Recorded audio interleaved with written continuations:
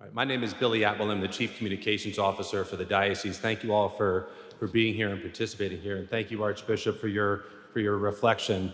I think we're all very inspired by it. So we will be going through questions now that you have submitted.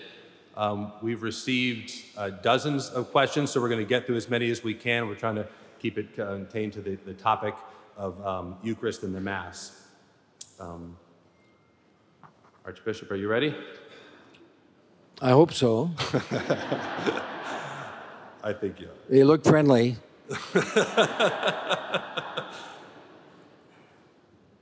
All right, well, the very first question says, the lay faithful are supposed to have full active participation in the Mass, but what is full active participation?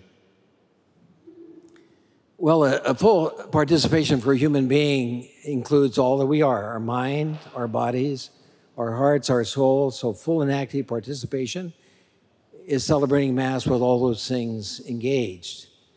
It means, most of all, that we take it seriously, right? And that we know what we're doing. And any kind of liturgical renewal is a renewal in the direction of understanding better, loving more, giving ourselves more generously, and experiencing the reality of Christ present in the sacrament. So the full and active participation means what it says, that we fully participate and we're active.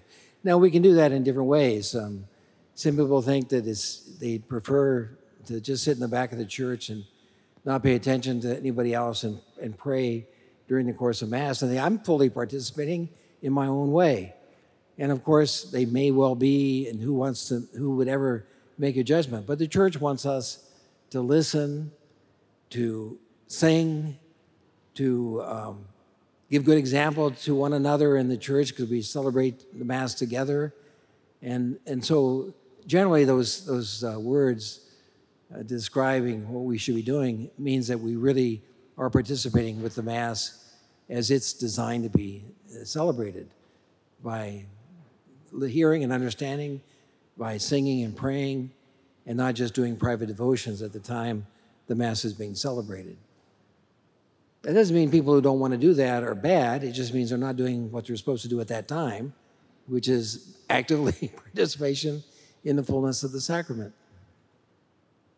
Beautiful. How can we explain the beauty of Jesus in the Eucharist and reach young people in an age that prefers text, screens, virtual reality to teach the real presence over individualism? I don't have any idea. No, let me say something very fundamental. Many of you and many of us bishops think that if we just tell people what's true, we've done our duty. If we tell them it's a real presence, then we've done our duty. But I want to assure you, no one believes that the Eucharist is really Jesus Christ, body and soul, humanity and divinity, because we told them so. I don't believe that because the nuns told me that in grade school. I don't believe that because my parents told me that at home. I believe it because Jesus tells me so. And unless you believe Jesus, there's no way you're going to believe that something that looks like bread or looks like wine is truly his body and his blood. It can't be because the church tells us so. It's because Jesus says so, and we believe Jesus. We believe that Jesus instituted the church. So if the church speaks for him, we believe what the church says. But it all goes back to believing in Jesus, in a real relationship with him. And so fundamentally, that's what we have to do. We have to find some way of helping people understand the Lord Jesus, risen from the dead, who comes to them in their lives.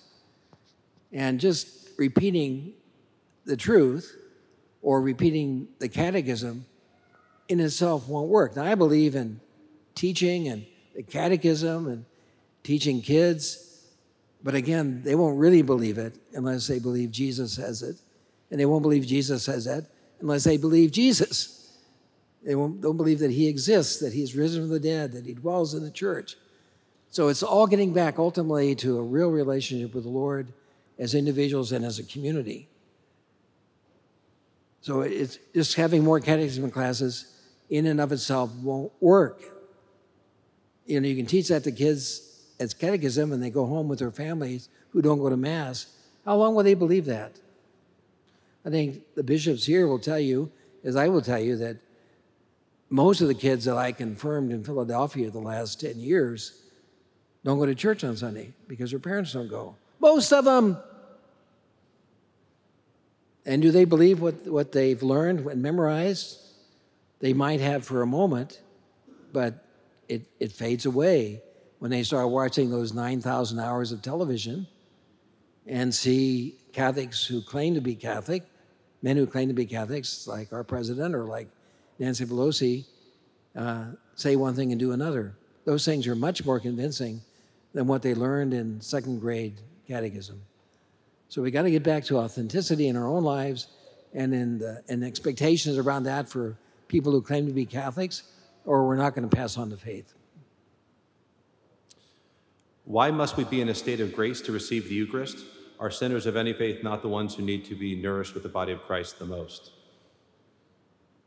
Well, this is a little graphic, so I hope you don't mind me being graphic.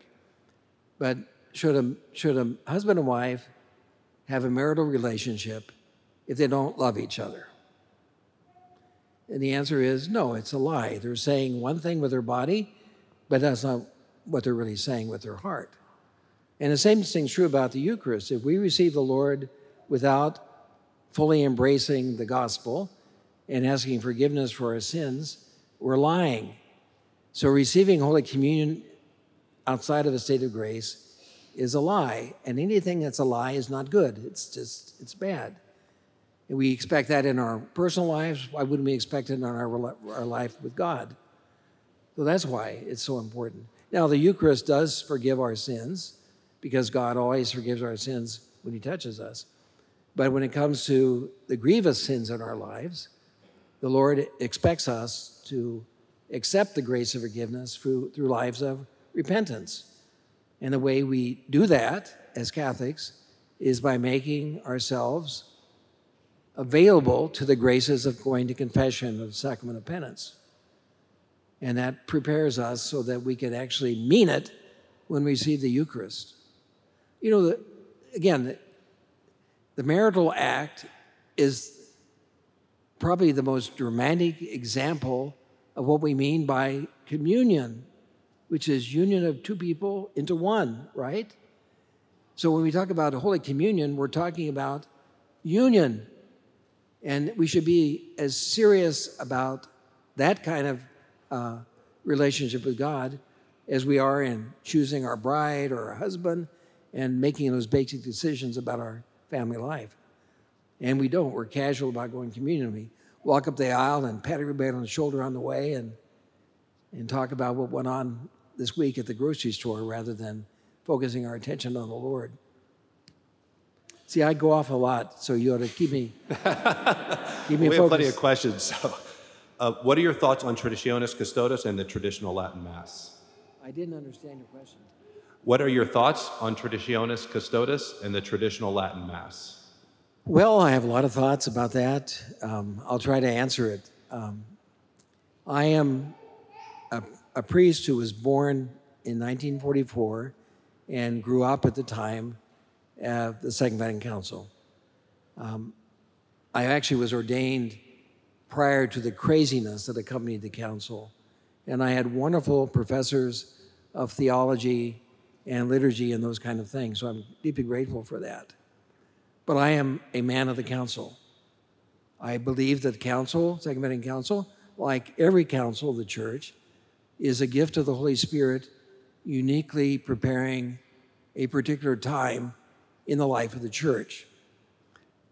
So I think it's dangerous if people reject the council, and especially one of the most important parts of the council, which is its document on the sacred liturgy. And it's my personal experience that many people who are attached to the Tridentine form simultaneously reject many parts of the council. And I think that's a very bad thing. Now, I also know many Catholics who love the Tridentine form and go to it faithfully who accept the council. But for many of the people, you don't have to scratch them very hard before they bleed anti-council thoughts and sentiments. And I think that Pope Francis decided to act as he did because he was afraid, the Pope was afraid like everybody else, that those anti-council folks the numbers were beginning to increase, especially among young seminarians and young priests, and he wanted to make sure that the direction the church headed at the time of the council would be followed into the future. Now, I also personally think that the way the Pope did that was rather harsh and imprudent, and I think it just made the people who love the Tridentine form angry, and then they become harder, and they're convinced that the council's bad because the Pope has treated them so badly. So I can, at the same time, believe that it was an imprudent way of handling the situation, but I also understand why the Pope thought he needed to act at this time.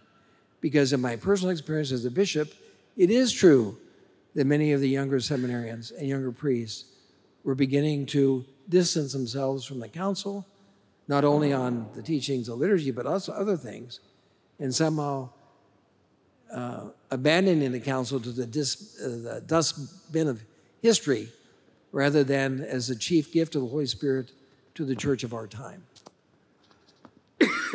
Now, some of you might want to argue with me, and I'm happy to take any arguments, but that's what I think. And I know that what I'm thinking historically is based on the fact that the Pope saw that this was happening among the young clergy and the young people in the church. It's happening in Philadelphia, so I imagine it's happening even in Arlington, Virginia. Why does it seem that many Protestants and others who do not believe in the Eucharist still appear to have life in them? Well, I think that even when I sin, I still have life in me. Even if I'm not a full believer in the fullest sense that I practice what I preach, God's grace still is active in me. And if it's true about me, why wouldn't it be true about Protestants? And especially Protestants who are very serious about embracing the gospel, even though they don't have the privilege that we have had of growing up in a long tradition of Catholic faith. So God works where he wants, right? He doesn't just work with the perfect, or else he wouldn't work at all. He works with what's there. And quite honestly, they have developed some aspects of our faith better than we have. For example, their love for Scripture. It would be hard to find that love for Scripture in the lives of most Catholics who don't even have a Bible. And it doesn't mean that we have to be Bible thumpers, as they say, but is there anything wrong with loving the Bible and knowing it by heart and reading it every day? Does that make you less a Christian than those of us who have to dust the Bible off every time we take it off the shelf because it's been that long?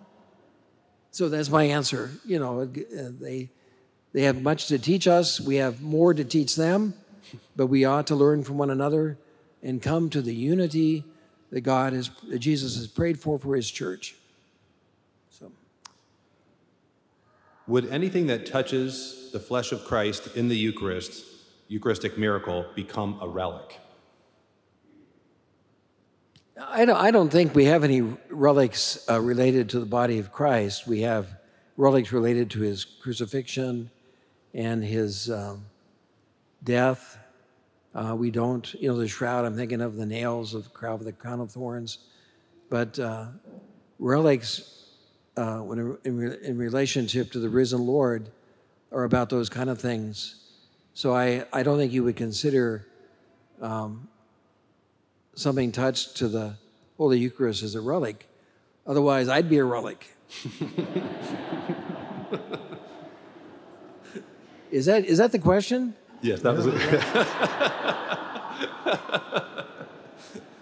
Now, I have a priest friend who preached a homily once that I'll never forget. He says, just as we genuflect before the tabernacle in our churches, we should genuflect before every baptized Christian that we meet, because the Holy Spirit dwells within them as truly as the body and blood of Christ dwell in our churches. Now, I think that faith is true, but I haven't started genuflecting to other people. But it's really important for us to understand that Christ is present for us in many ways, and acknowledging those many ways in no way undermines the reality of the Lord's presence to us in his Eucharistic body and blood.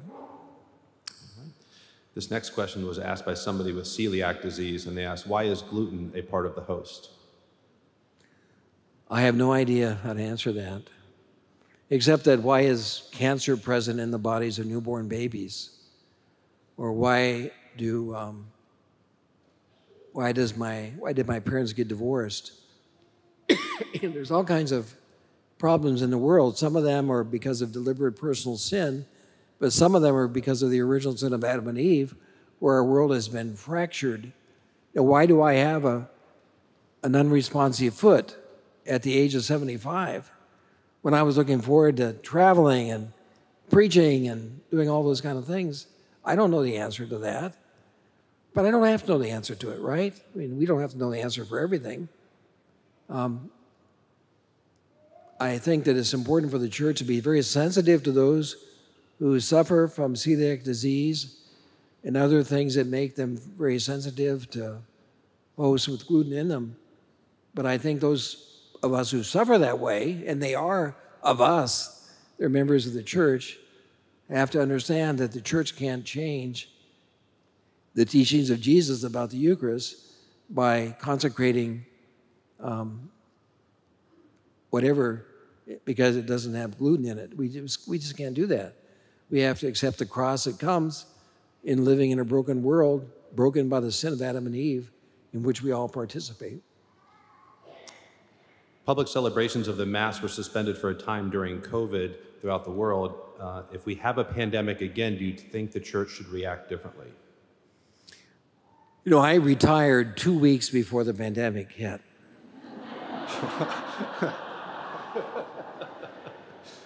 And am I grateful? Because I didn't have to make those decisions. And because I didn't have to make them, I'm very slow to criticize those who made the decisions. I have no idea what decision I would have made because I didn't have to make it. Now, it seems like we understand things very differently than we did 3 years ago. It seems like face masks don't really protect us like we thought they would. We also know that children don't seem to get the disease and suffer very much from it. So I think the fear that led to those dramatic gestures is not going to be present if something like this happens again, and would be more careful about closing things down or closing them down for such a long time when maybe it didn't make much difference according to the studies we've done. So I think it'll be different because we know more. We're living, if it happened in our lifetime, we've lived through it already. But I don't know what decisions should have been made differently. It seemed we came back very slowly, but it just seems to me that we did. You know, I don't know. Why do you have to criticize what was done? It's done. Maybe it was right, maybe it wasn't. We'll just live on, do our best, but let's not sit in criticism of those who had to make the decision when we didn't have to make it. But it's probably Bishop Burbidge's fault.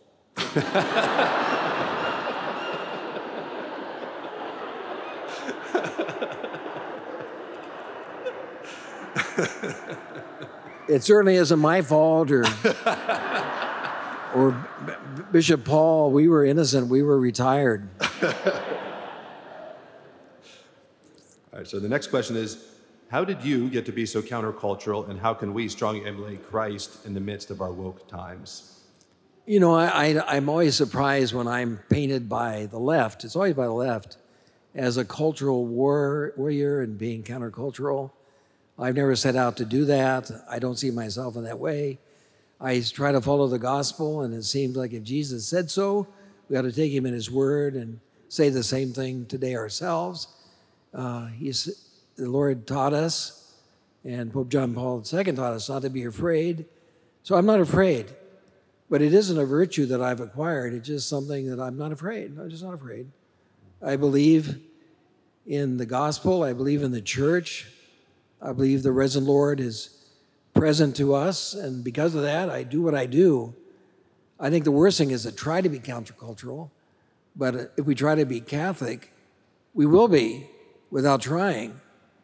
And that's what counts, that we try to be Catholic everywhere, at all times, without exception.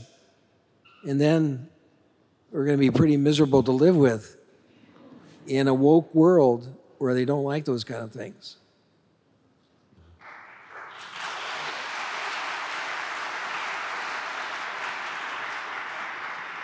And can I say this? If you want your bishops to be courageous, what you ought to do is be courageous yourself.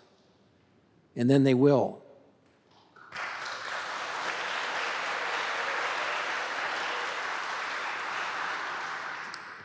We try to compete with you. If you're holy, we'll be holy. If you're courageous, we'll be courageous. This is really true, by the way. It really is true. Now, we have a right to expect our leaders to lead and give us a good example. I don't deny that. But the best way to get them to lead is by leading yourselves and giving a good example and always being charitable, even when you disagree with someone. And some people in your diocese have treated your bishop terribly about the Tridentine Mass. There are a few bishops who've been as generous and courageous in applying the church's law as generously as your bishop has.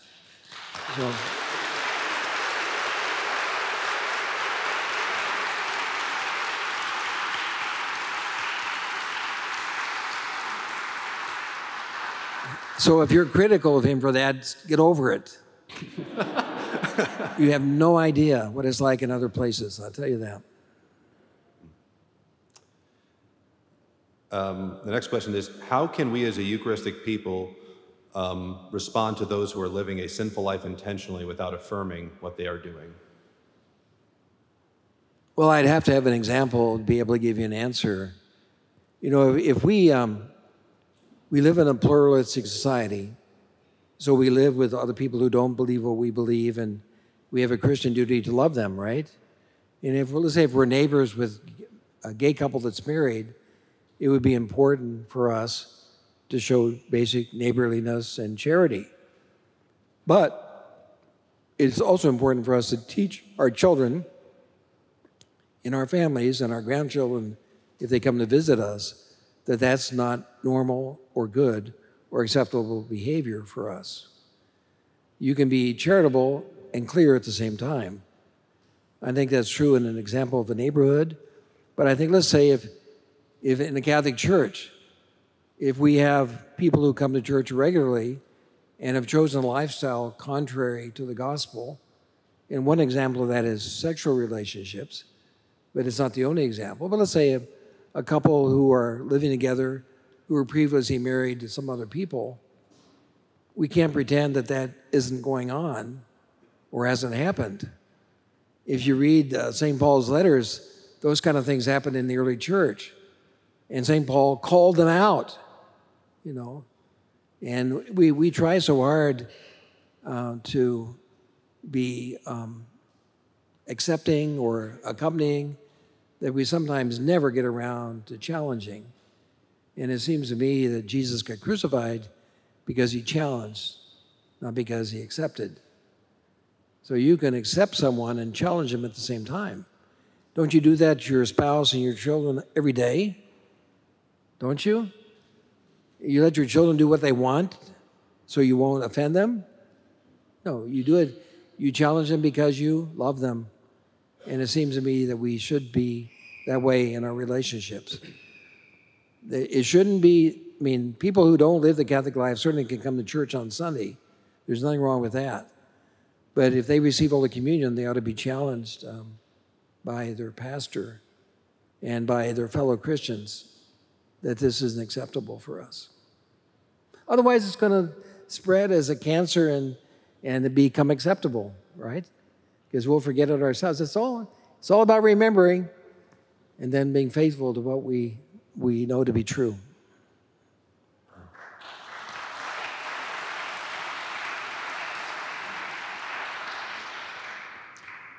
What can lay people do to support our priests and our bishops and encourage them to have a trusting relationship with one another? Well, as I said earlier, I don't want to repeat myself. I'll just briefly say, give us good example. You're good about giving us meals and giving us money, but you're really poor at giving us good example. And that's what we need. We need your good example. We need your courage and your charity and your passion for the gospel. And that's how we become courageous and passionate ourselves. Look at the early church, the Acts of the Apostles. It was lay people who spread the faith more than Peter and 12 apostles. Our church would still be very small if it were just the clergy who were busy about doing that. It was the housewives in Rome who were faithful to their husbands and who cared for the poor that led to the conversion of the Roman Empire. It wasn't the preaching of St. Paul. He may have got us started, but it didn't spread except through the example of the laity. You and I are co-responsible for the church. You're as responsible for the church as I am. Different way, but just as responsible. And we ought to act that way.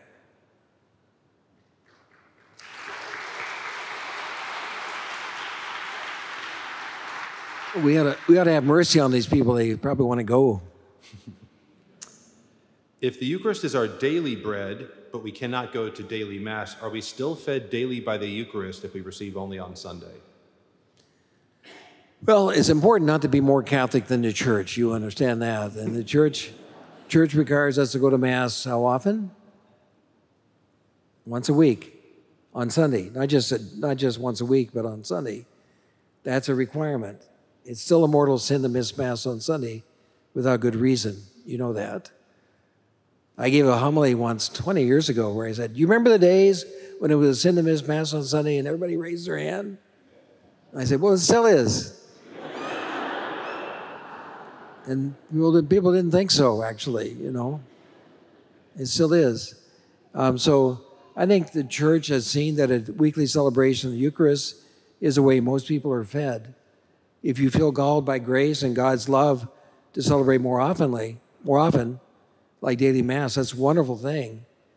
But, you know, I don't have a duty as a priest to have Mass every day. People think I do, but I don't. Priests have the same obligation you do to go to Mass on Sunday. Now, most of us celebrate every day, and it's a good thing. I know we have some religious sisters here, and religious communities generally have daily Mass. And we have it offered in our parishes. But the fact you go to daily Mass doesn't make you better than somebody who goes once a week. It just makes you different. What do you think will need to happen for there to be a real conversion of the church in America?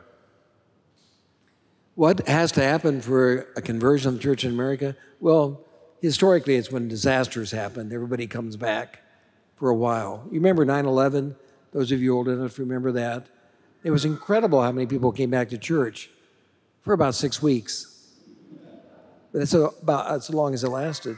But that seems to be when people get converted, when they're scared. Otherwise, no matter how poor we think we are wealthy, independent, autonomous people in the United States. We don't think we need God. We take care of ourselves. We have lots of money, and that keeps us from being converted. It's when we are dependent and anxious that we turn to God. So it's really important for us to learn how to do that without disaster in our lives, without waiting for a disaster to happen. But I think that's the only way it will happen. You know, even the Roman Empire, when it was converted, I would imagine 10% of people took it seriously. The rest joined as cultural Catholics.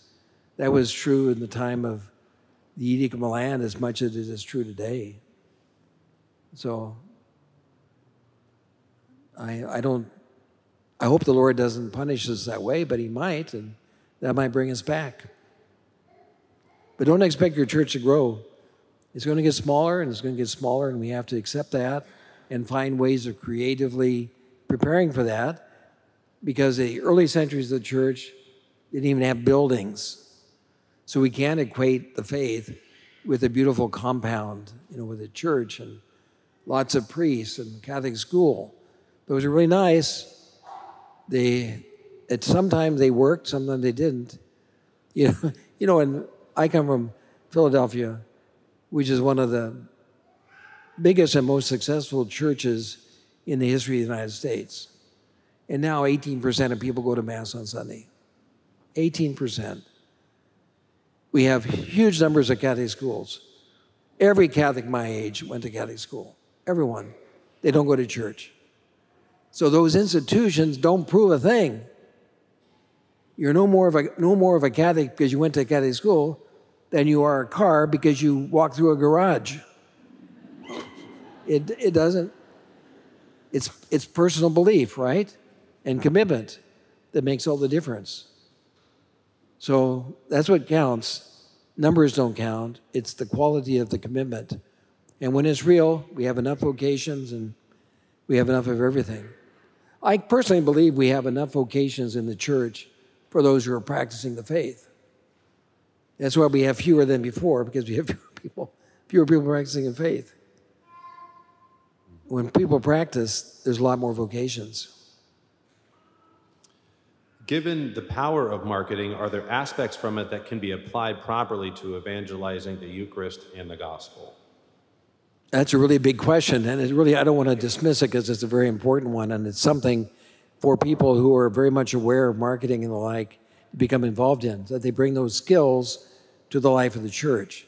And it would really be a great gift to be given. I don't know the answer to it now, but I think that we ought to take all of our secular gifts and baptize them, give them to the gospel so that they're effective there.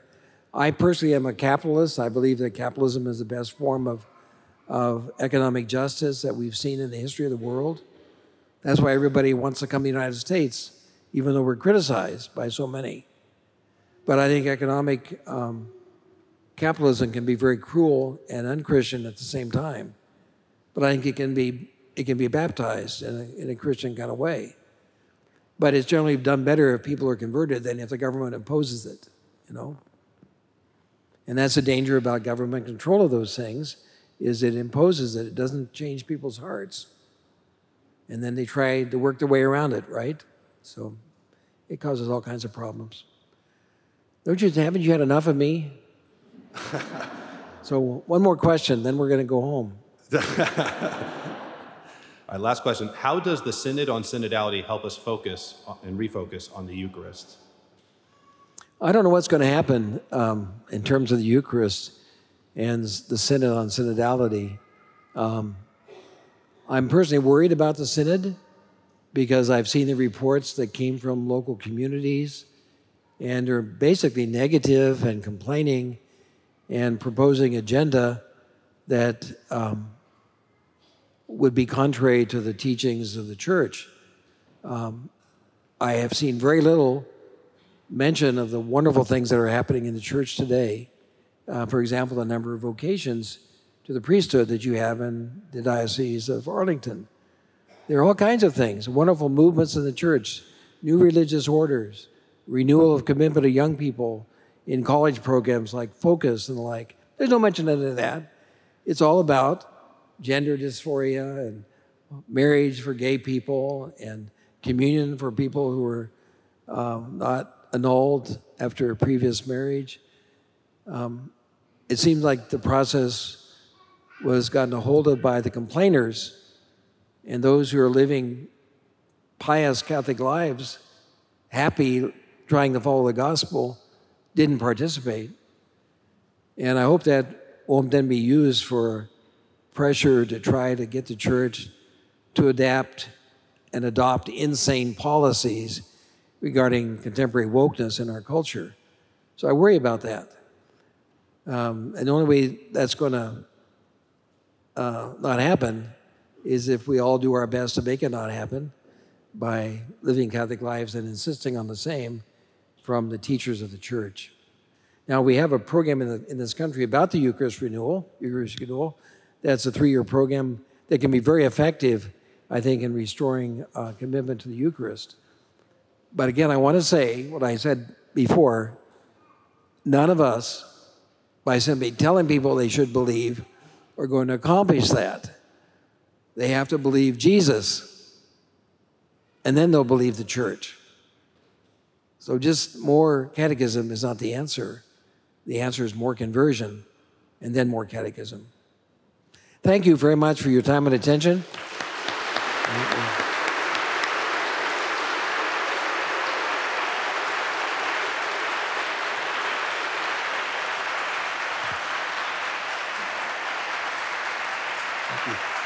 Thank you. Thank you. No. It's time now for the real star of the occasion. We're going to have benediction. And the real star of the church is the Lord Jesus. You know, I found something else as I was preparing for this. I didn't know this. One last thing. You know when the church started benediction? There were some signs of it in the 13th century. How old is the church? More than 21 centuries now, right? So for more than half the life of the church, we didn't have benediction. I was surprised by that, you know. Now, we always had belief in the real presence, communion of the Holy Communion taken to the sick and the dying, always a belief in the real presence. But I mentioned that just so you know, some of the very important, deep traditions of our prayer are recent in some sense compared to the long life of the church. And what this teaches us is not that they're not important, it's just that they haven't always been important, and it's important for us to be open to new kinds of expressions of belief that lead us to a deeper understanding of the Eucharist in the future. Because the church continues to grow, right? And doctrine continues to develop in the sense that it builds on what went before. Doesn't deny what went before, but builds on what went before. So the more we have devotion to the Eucharist, the more we'll develop a real lively Eucharistic devotion in the life of the church today. Thank you again for your attention. Bye-bye.